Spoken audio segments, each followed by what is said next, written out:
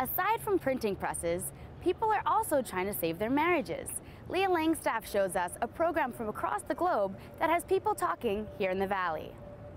A memorable moment for every couple, the day they exchange their vows. A country halfway around the world has a plan to help keep spouses together. Malaysia has created a program called Second Honeymoon. It's geared towards couples who are on the brink of separation. And it's hard. I think that people need to be counseled before they're married on how to properly communicate and how to fight the right way. Sarah and Robert Hood have found out the hard way in the 4 years they've been married. When you're dating, everything's easy, you want to please the other person, but once you're married, it's, harder to, quote unquote, dump that person. How Malaysia's new plan works is that couples file paperwork to enroll in the program, then qualify for an all-expense-paid vacation to one of the state's beach resorts or scenic islands.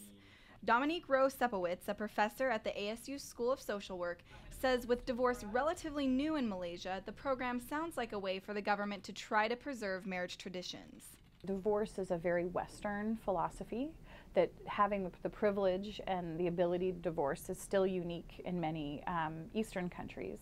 Malaysia is hoping to keep couples out of divorce court by making those enrolled in the program sign up for counseling. Although the idea is nice, Sarah says that a weekend getaway is not going to solve complicated relationship problems. It's just not going to work.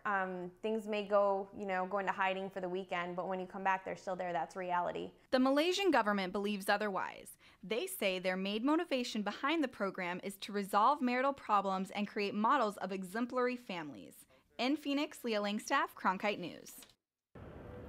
Since it just started, only time will tell if the Malaysian Second Honeymoon program will lower the divorce rate.